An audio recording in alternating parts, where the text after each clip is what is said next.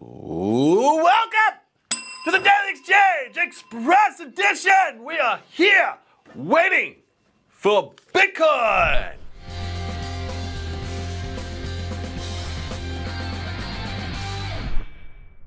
Okay, guys, here are the top 5 things you need to know about Bitcoin. About cryptocurrency right now. Bitcoin trading at $6,519. Mike Novogratz has said we've hit the bottom. Bang!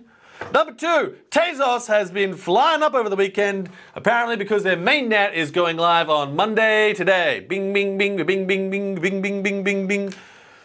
But 30% up, by the way. Number 3, Tron has done its 5th token burn. 5th token burn. $97 million of Tron tokens have been burnt up. Price didn't move.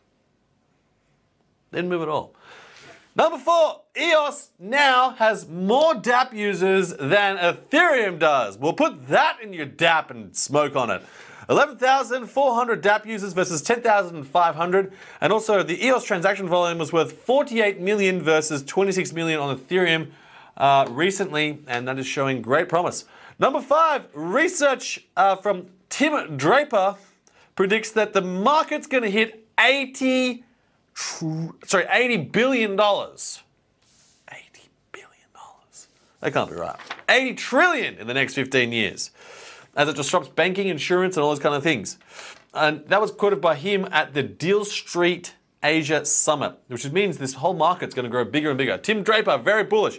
All right, guys, that's a Daily Exchange. Do watch the longer version. You can see the link up the top. And that's all we got today.